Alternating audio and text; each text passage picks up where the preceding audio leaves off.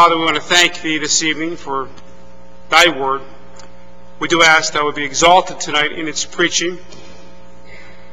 We do ask for Thy Holy Spirit to encourage us, to edify us, and to teach us what Thou hast us to learn this evening.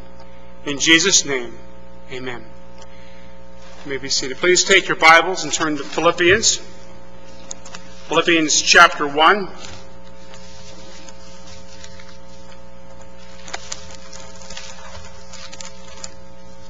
The title of this evening message is Magnifying the Lord Jesus Christ.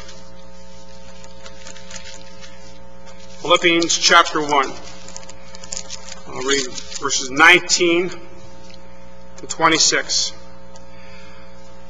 For I know that this shall turn to my salvation through your prayer and the supply of the Spirit of Jesus Christ, according to my earnest expectation and my hope that in nothing I shall be ashamed, but that with all boldness, as always, so now also Christ shall be magnified in my body, whether by life or by death. For to me to live is Christ, and to die is gain. But if I live in the flesh, this is the fruit of my labor.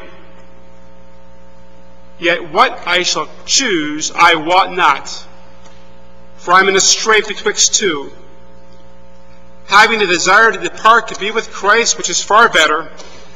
Nevertheless, to abide in the flesh is more needful for you.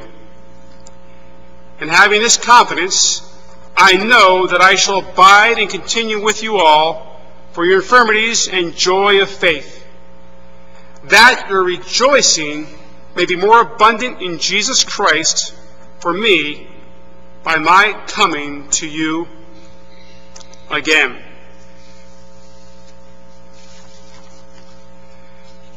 The Apostle Paul wrote this letter to the church at Philippi from prison.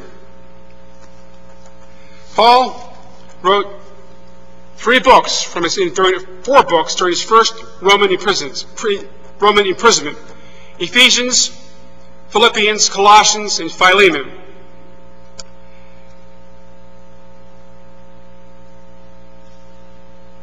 It's the gospel of Jesus Christ that changes people.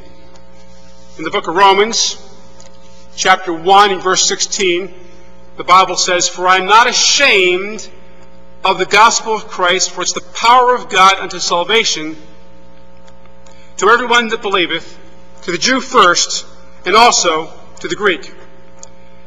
Paul was a persecutor of the church, a persecutor of Christ, and then God converted him. God changed him and became a preacher for Christ. And he was falsely imprisoned. He was imprisoned for the gospel's sake. And Paul knew that the gospel that reached the church at Philippi, those saints, in Philippians 1:6, earlier in this chapter,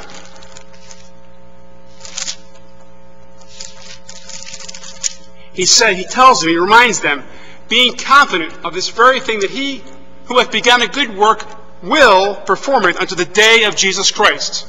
He wants to encourage the saints there at Philippi of the fact that they can be confident, being confident, something that happened in the past with a continual result down in the future. The confidence can go on. He that began a good work, a one-time work of salvation. Salvation doesn't have to occur again and again and again. It happened one time in the believer's life. It happened one time in your life, one time in my life, and it will continue on. He promises to perform it. Futuristic. He promises to perform it until the day of Jesus Christ. Paul was falsely imprisoned. He was falsely imprisoned for the gospel. But because of this, the gospel had furtherance. The gospel had furtherance. In other words, The objective they had was to stop him from preaching the gospel. But it did just the opposite. In verse 12 of this chapter, "But I would ye should understand, brethren, that the things which happened unto me have fallen out rather into the furtherance of the gospel." See, persecution of the church brings spiritual growth.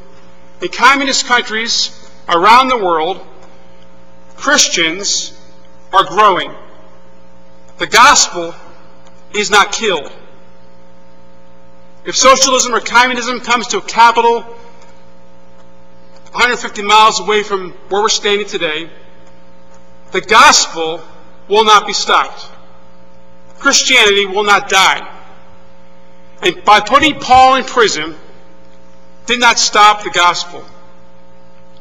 He was able to write the 4 prison epistles, the first Roman epistles, from the first Roman imprisonment, from prison. The furtherance of the gospel.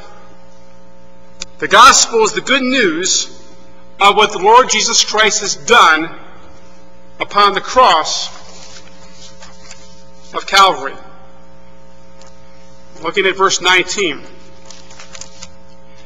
"For I know that this shall turn to my salvation through your prayer."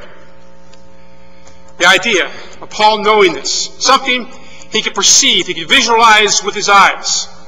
He knew about his deliverance. He knew that the time he would be in prison was temporary. He had a desire to come and to see and to visit with the saints there at Philippi.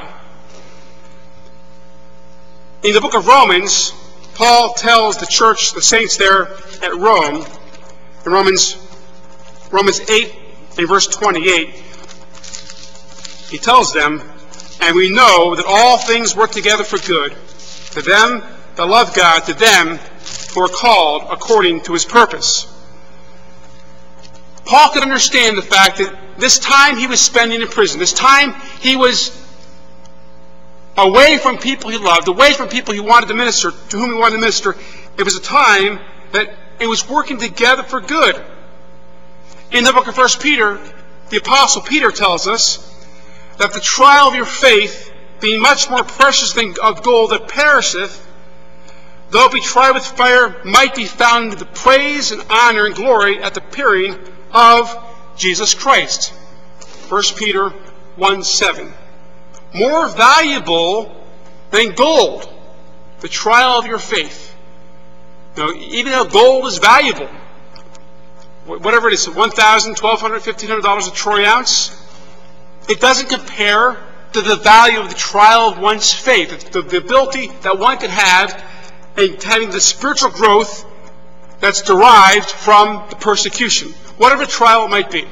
It may not be direct persecution, but there's other types of trials and other types of heartaches, other types of burdens that each of us bear. And Paul was saying, he was trying to encourage the saints here at Philippi. He was telling them how he would be delivered. "I know that this shall turn to my salvation through your prayer." Never underestimate the power and the purpose of prayer.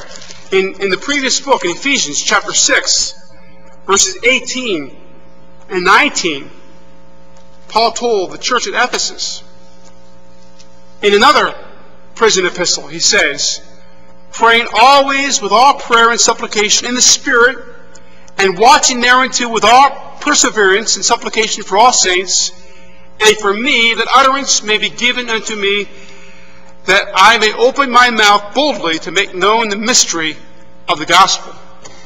Paul wanted always to look for an opportunity where he could preach the gospel. But then notice verse 18 began with praying always. There is an importance of prayer.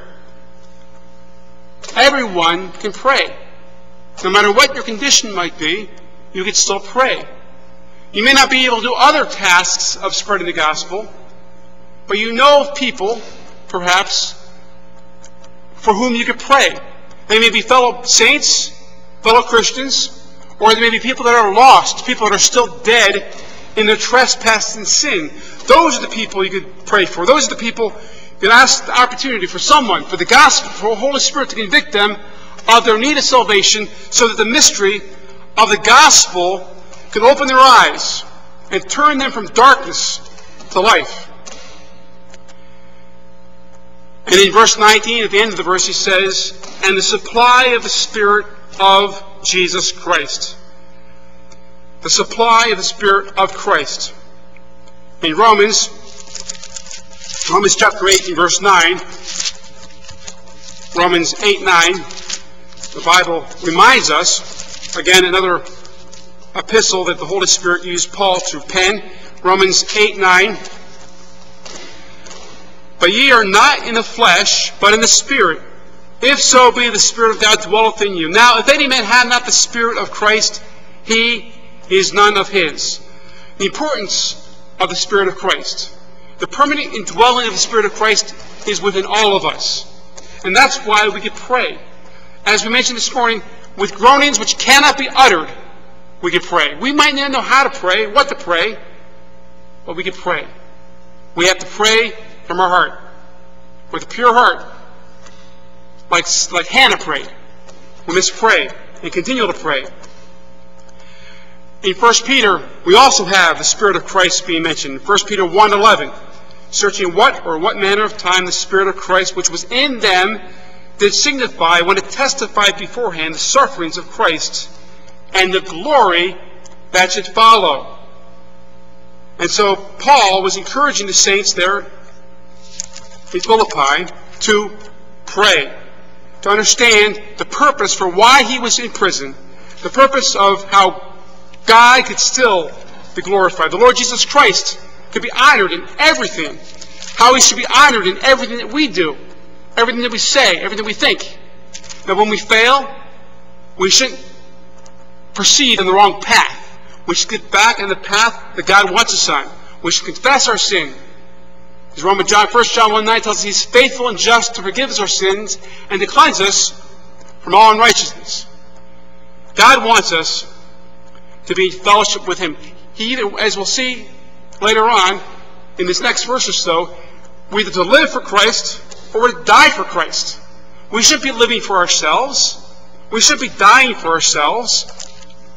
In verse 20, Philippians 1:20, according to my earnest expectation and my hope that in nothing I shall be ashamed, but that with all boldness, as always so now, also Christ shall be magnified in my body, whether it be by life or by death. It was Paul's earnest expectation. His earnest expectation and my hope, he says. The book of Psalms, the psalmist says in Psalm 62 verse 5, my soul, wait thou only upon God, for my expectation is from him. Our expectations must come from God. They shouldn't come from anything else. They shouldn't come from what society says. They shouldn't come from any other source but of God. Paul's expectations were coming from God. They were coming from God. As far as the hope, he says here in verse 20, my current expectation and my hope that in nothing I shall be ashamed. In Psalm 119, verse 116, the Bible says, uphold me according to thy word, that I may live, and let me not be ashamed of my hope. As far as in nothing shall I be ashamed, the idea of something that's taking place in the future. Paul's anticipating in the future he will not be ashamed. In the present, in the past, we should not be ashamed. But here in this verse, in verse 20, Paul is saying that in nothing I shall be ashamed. Something that is yet in the future. We want to make sure that what we do today, we will not be ashamed of tomorrow. We want to do everything today so that Christ can be exalted and glorified tomorrow, in the days to come, weeks to come. In nothing I shall be ashamed. And this again, the context, Paul is writing from a prison, a Roman prison, which is nothing like the worst prisons in the United States. The prisons of Rome were a lot worse, to put it mildly, than the prisons we have here in this country. But yet Paul says he wants the gospel to be furthered.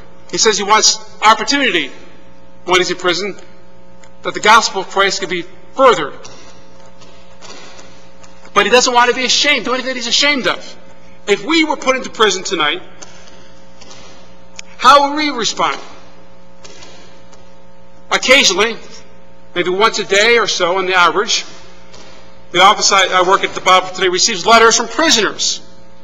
And these prisoners, some of them, are requesting a copy of God's Word. And these men have the opportunity of reading the Bible, studying the Bible in prison. But the prisons they're in is nothing like the prison Paul was in. And these fellows, these men, are in prison because they've done something that violates the law of the land. Paul was falsely imprisoned, but he did not have the wrong attitude. He was not bitter. He was not frustrated.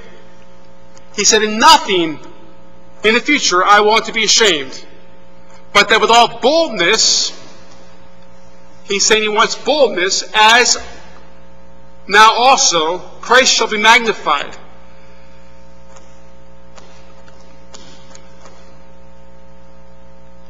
In Romans chapter 9, in verse 33, Scripture says, as it is written, behold, I lay in Zion a stumbling stone, a rock of offense, and whosoever believeth on him shall not be ashamed. There's nothing to be ashamed of in believing on the Lord Jesus Christ. There are many people who are rejecting and resisting the Holy Spirit and do not want to turn to Christ for salvation. They want to do everything they can to resist what God has done for them. They're in darkness. Ephesians 2:1, they're dead in their trespasses and sin. But Paul says with all boldness, as always, shall Christ be magnified in my body, whether it be by life or by death. The boldness. He wants the freedom to speak. He wants the freedom to speak unrestrained the gospel of Christ. Free to speak without fear. Without the fear. As earlier on in this chapter, Philippians chapter 1, verse 14, and many of the brethren in the Lord waxing confident in my bonds, as much more bold to speak the word without fear. See, the boldness Paul wanted, he also wanted the church of Philippi to have.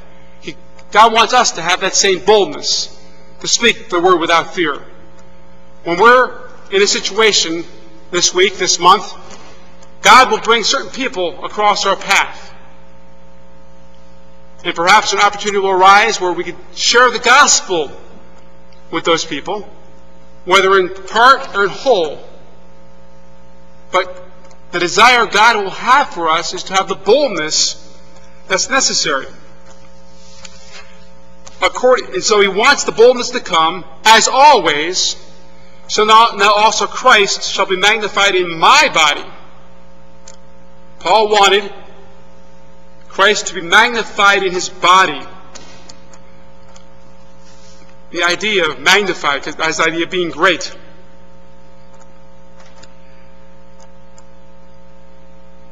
The idea of mega is from we've heard the word mega before in our vocabulary from time to time here in this country. The idea of being great. And if we couple that with Ephesians 2:10, we could have a whole other sermon about workmanships. For he is our workmanship, created in Christ Jesus unto good works. But we'll save that for another time. Ephesians 2:10. But Ephesians 2:8 and 9, for by grace are you saved through faith, and not of yourselves. It's the gift of God, not of works, lest any man should boast. But the idea of that Christ should be magnified, being made great. The idea of having a high rank, being splendid, being exalted. God is a very great thing, and Paul wanted God to be magnified, the Lord Jesus Christ to be magnified in him. And it should be the same for us in our life. Nothing else should be greater or of greater import than the relationship we have with the risen Savior, the Lord Jesus Christ. We cannot have a misplaced priority of what is more important. All sorts of things are going on in the world today that are competing with Christ being magnified in our body and our life, and all that we do, and all of our members, whether they're members that are exterior to our bodies or the members that are interior to our bodies. Christ needs to be magnified in our body. And this is the Apostle Paul, sitting there in a Roman jail, Roman prison, that is encouraging saints at Philippi to live for Christ. To live for Christ. If Paul could do this in a jail, shouldn't we be able to do this out of a jail? To be encouraging, to be exhorting, to be edifying our brothers and our sisters in the Lord. The idea of magnifying. In 2 Samuel chapter 7, verse 26, and let thy name be magnified forever, saying, the Lord of hosts is the God of Israel, and let the house of thy servant David be established before thee. Being magnified. The God of Israel to be magnified. In Psalm 34, verse 3, O magnify the Lord with me, and let us exalt his name together. The importance of magnifying the name of Christ. We don't want to minimize his name or make his name less than what it is. We want to magnify him. Far beyond his name, his whole personhood needs to be magnified. In Malachi 1:5, and your eyes shall see, and ye shall say, the Lord will be magnified from the border of Israel.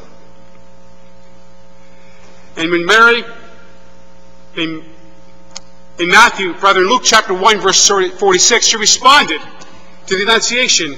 And Mary said, my soul doth magnify the Lord. And then in verse 21, a very, very familiar verse in Philippians 1:21. For me to live is Christ, and to die is gain. For me to live is Christ. The idea of our present living right now. We are living right now, and Paul says, for me to live right now is Christ. Pause for a moment and think about this. Are we saying that? Is our living right now for Christ? We have to make that our objective if it's not. It has to be our daily objective to live for Christ.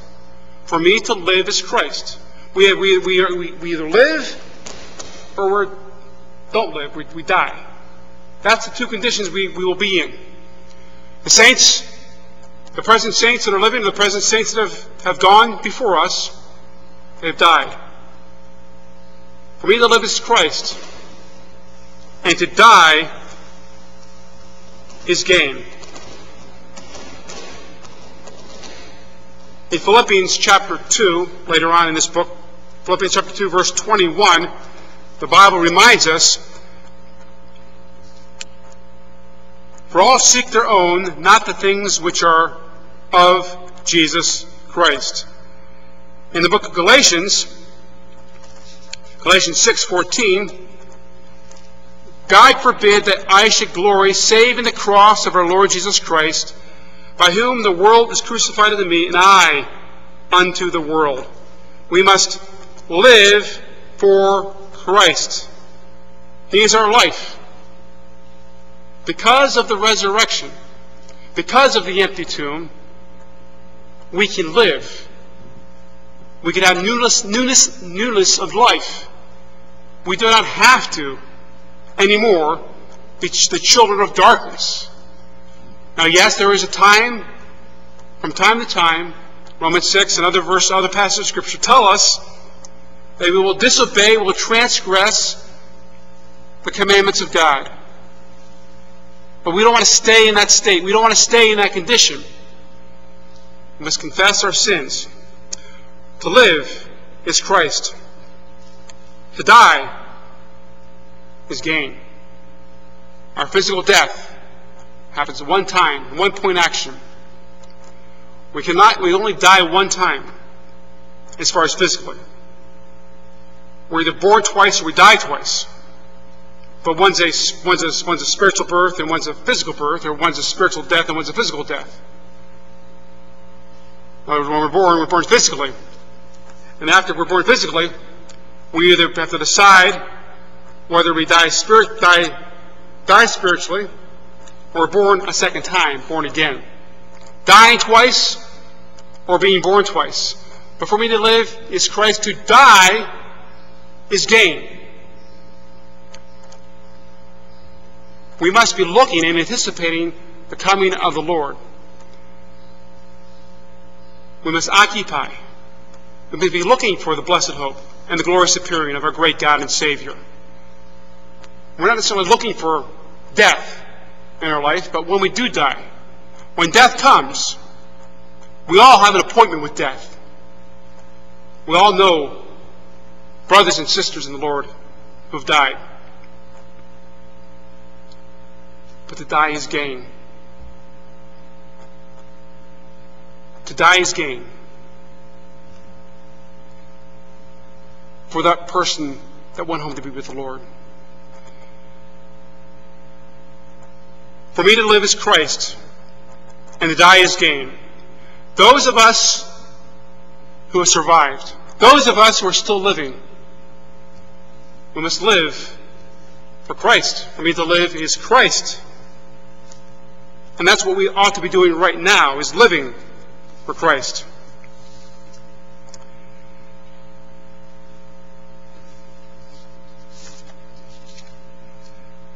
In Romans chapter 8, verses 35 and 39, Paul again writes, Romans 8, 35 and 39, "Who shall separate us from the love of Christ? Shall tribulation or distress, or persecution or famine, or nakedness or peril or sword? As it is written, for thy sakes we are all killed all the day long. We are counted as sheep for the slaughter. Nay, in all things we are more than conquerors through him that loved us. For I am persuaded, and neither death nor life, nor angels, nor principalities, nor powers, nor things to come, nor height, nor depth, nor any other creature shall be able to separate us from the love of God, which is in Christ Jesus our Lord." To die is gain. In verse 22, he says, "For if I live in the flesh, this is the fruit of my labor. Yet what I choose, I wot not." Living in the flesh. That's in the body we have. Living in the flesh. In Galatians chapter 2, verse 20, "I am crucified with Christ, yet not I, but Christ liveth in me. And the life which I now live in the flesh, I live by the faith of the Son of God, who loved me and gave himself for me." In 1 Peter 4:2, that he no longer should live the rest of his time in the flesh to the lust of men, but to the will of God. See, we must be living to the will of God. For me to live is Christ. Living to God's will, living in that direction. That's where we should be headed. Living for Christ, living for Jesus. And the idea of the fruit of the labor. His fruit, something that's to take place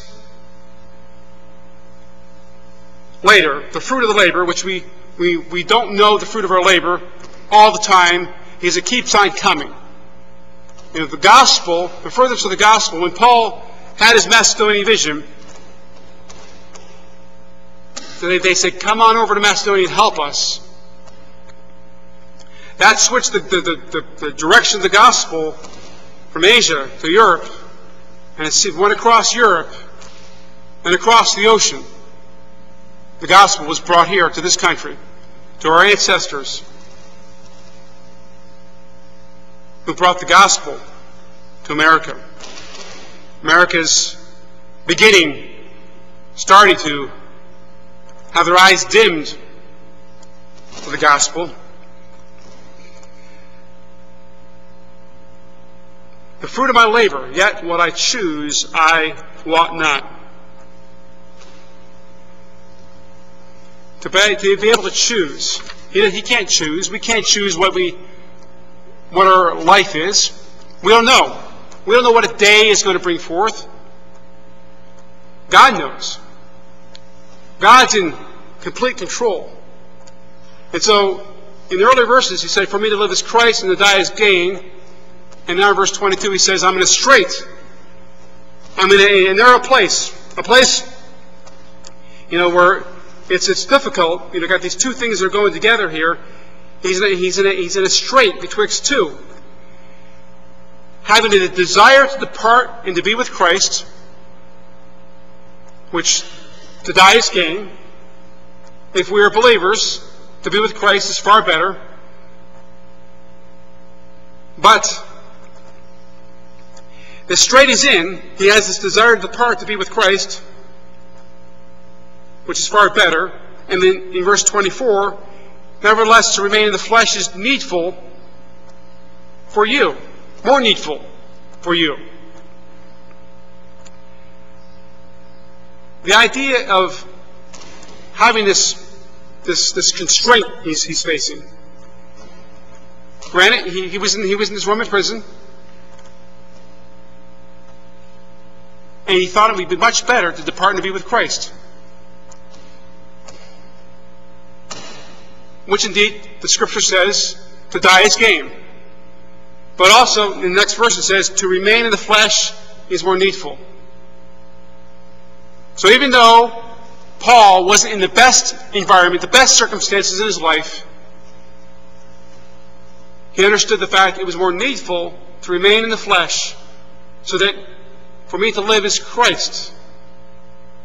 We tonight that are remaining in the flesh, we tonight that are still living, we must understand for me to live is Christ. For me to live is Christ. The day of our death, yes, it's scheduled, or the day of the rapture, it's scheduled. God knows. We may not know. We don't know. But God wants us to live for Him. For me to live is Christ. He had a desire to depart. A desire to depart to be with Christ. The idea of this desire, a one-time longing that he wanted to be with Christ. We know the Scripture tells us in 2 Corinthians 5, verse 8, that when we do depart, at the time of our death, the Scripture says, we are confident, I say, and willing rather to be absent from the body and to be present with the Lord. So when we do die, if we're believers, absent from the body, present with the Lord. At the moment of our death, our bodies stop working, but our spirit and soul will be with Christ. For me to live is Christ, to die is gain. And the gain we have, we can be reflected here in 1 and 2 Corinthians chapter 5. To be with Christ.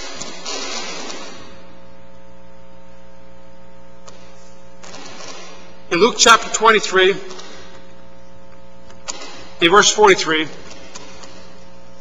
the day of the crucifixion, Lord Jesus Christ was on a cross between two thieves.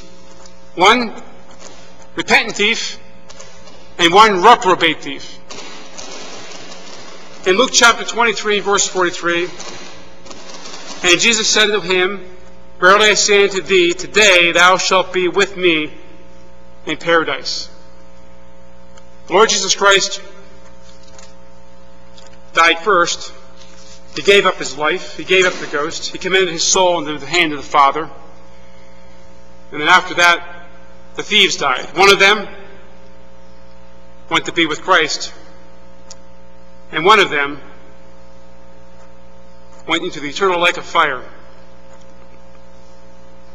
where he is tonight, with that rich man in Luke 16.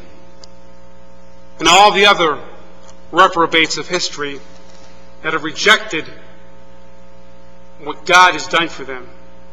The lost man, the lost woman, cannot say, for me to live is Christ and to die is gain.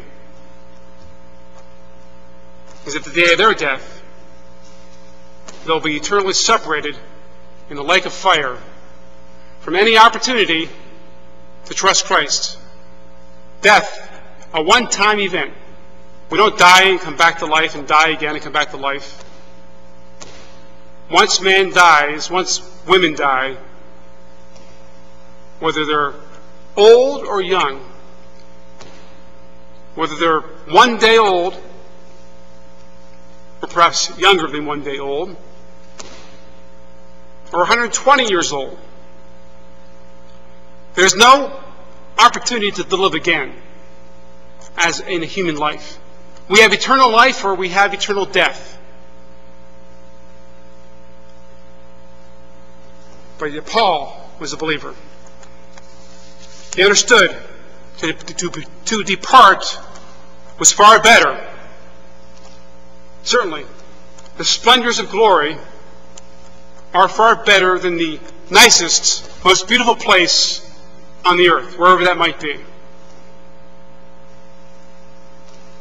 But he says, nevertheless, in verse 24, nevertheless, to abide in the flesh is more needful for you.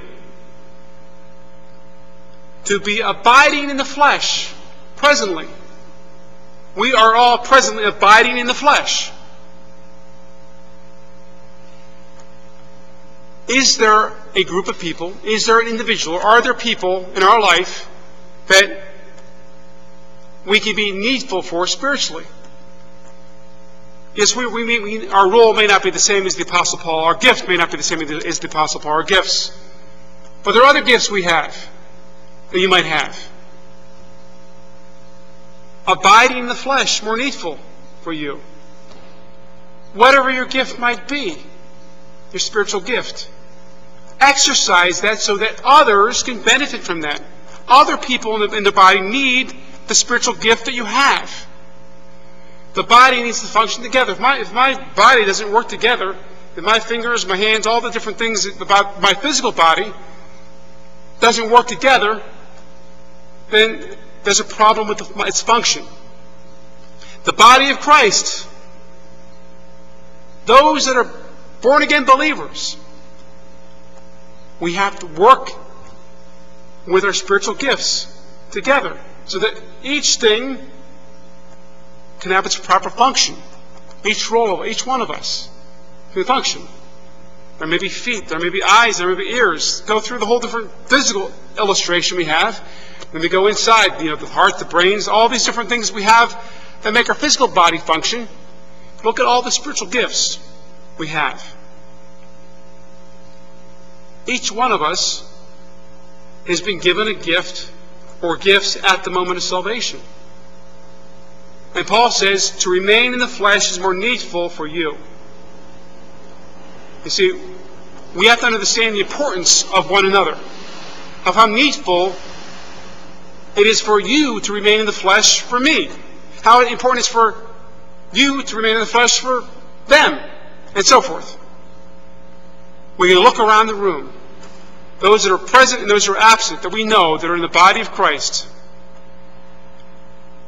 the need each of us have. Paul was writing to the church of Philippi. It's needful for me to abide in the flesh is more needful for you.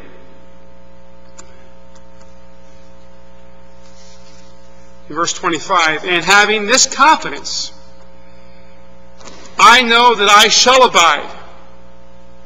That he remains. He's going to stay in the flesh. He's not going to leave yet. Eventually he did die. but not yet. I know that I shall abide and continue with you for the furtherance and joy of the faith. Back earlier on in the chapter, in verse 12, we had the furtherance of the gospel. Now in verse 25, we have the furtherance of joy and of faith. Having this confidence, Paul has a confidence that began in the past, but yet a confidence that continues on yet in the future. It just wasn't a one-time confidence, a punctiliar confidence. It was a confidence that he had that he should abide. The idea of confidence, a persuasion. He had the faith in the particular thing that he would abide, to be able to come, and at least for a time, to be able to minister to the saints at Philippi. The idea of knowing. Again, the idea we've talked about knowing before earlier on in this passage. But to be able to see with his mind, to know, and be attentive to a specific thing. And so the idea of abiding, to wait around, to stay, to tarry, to sojourn here in his body, because he said earlier, for me to live is Christ, to die is gain. When he dies, he's no longer in his body. He's going to remain in his body for a time so that he can minister to the saints at Philippi. We are remaining in our bodies for a time so that we can minister to the saints that are in the greater Collingswood area. Or perhaps if we move someplace else in that particular area. That's why we're remaining in the body. So we can do a particular service that God has for us to do. So our gifts can be exercised so that the needs of the saints can be met and can be furthered. The joy of faith. That your rejoicing may be more abundant in Jesus Christ for me by my coming to you. I mean, we know Philippians 4:4, rejoice in the Lord always, and again I say rejoice. The rejoicing may be more abundant. And the source of the rejoicing is not something of non-substantial, it's something of substance. Rejoicing in the Lord Jesus Christ. May be more abundant in Jesus Christ by my coming to you again. Think of the idea of the joy. I understand Brother Johnson has taken a mission trip to a mission field. 11 or so people he's taken the mission field. The saints overseas are going to be rejoicing when he comes along with his other Christians. We had some young people just return recently from a mission trip. And the people there in that country, the Christians there in that country rejoiced when those individuals went to help in the ministry there in that field.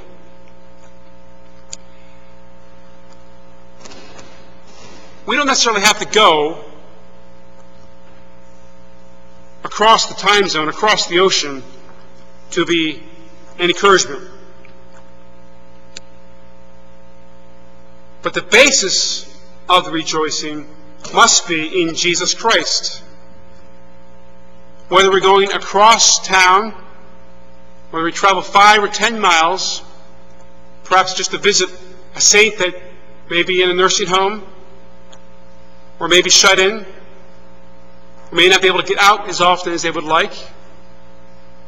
Still, just think of what joy you could bring to them when you visit. When you share something of spiritual substance. The Apostle Paul, he intended, and he did, come to Philippi.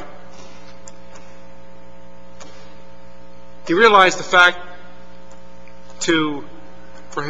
he says, for me to live is Christ, die is gain. but to abide in the flesh is more needful. And all of us tonight, we have a specific need that we can meet in somebody. You know, the temporal restraints we face, the temporal problems we face, you know, there's always an eternal purpose for something. We may not understand why certain circumstances cross our path, why certain things happen in our life, but in our bigger picture, the eternal purpose, we should not be ashamed in nothing, but want Christ to be magnified in your body, whether it be by life or by death. And so we should say with the Apostle Paul, for me to live is Christ, and to die is gain. Each moment we live, each hour we live, each second we live, it should be for Christ. Not for ourselves, not for somebody or something else, but for Christ. None of us know the day of our death, but presently we are living. And we must live to glorify and to honor the Lord Jesus Christ, because it's needful. It's needful for the other believers, other saints that we know. Father, thank you for thy word. We do ask that would allow us to understand thy word, allow us to be able to encourage other saints, just as Paul was an encouragement to those saints in Philippi. Allow us to be able to function together as a body of believers, that thy Son, the Lord Jesus Christ, would be glorified. In Jesus' name, amen. Please take your hymnals and turn to hymn 597. Hymn 597, Take My Life and Let It Be.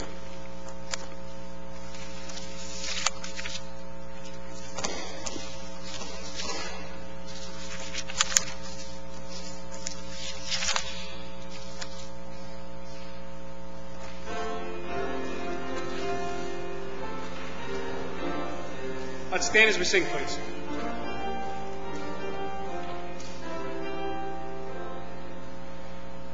Take my life and let it be consecrated for thee. Take my foolish and my days, let them flow in ceaseless praise.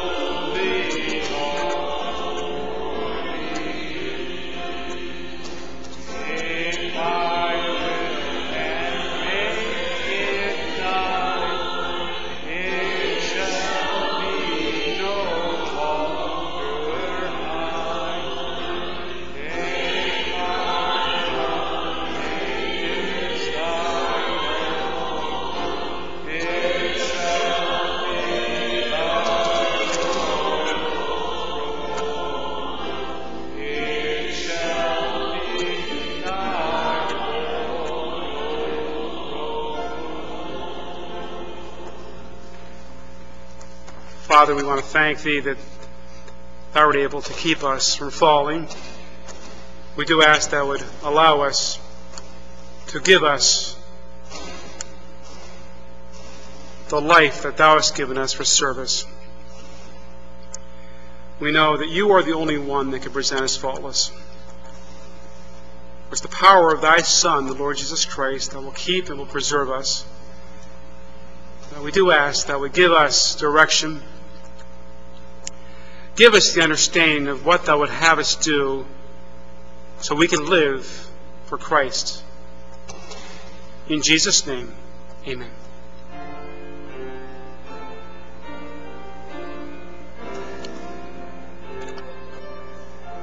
Amen.